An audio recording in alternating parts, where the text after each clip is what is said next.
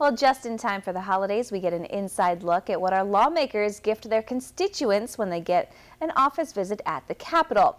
WENY Washington Bureau Chief Jacqueline Policastro takes us around to uncover the best office treats.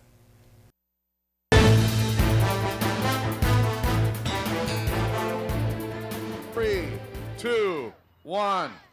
It's the most wonderful time of the year. It's the most wonderful time of the year for free stuff inside the U.S. Capitol.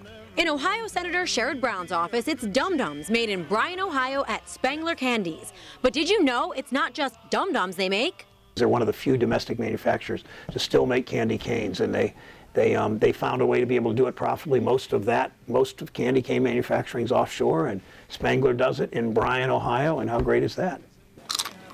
All the little gifts inside the Capitol offices are donated from home state producers. Everything falls under the gifts rule, which allows small monetary value gifts to be given from the office when they're donated.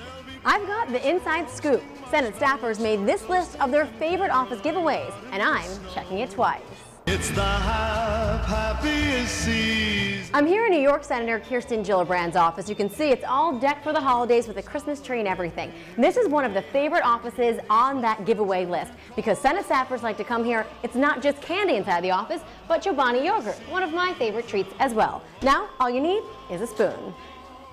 There'll be parties for hosting. Now from the Senate to the House, the place known for having the most creative giveaway, the Woolly Willy, found inside Representative Glenn Thompson's office.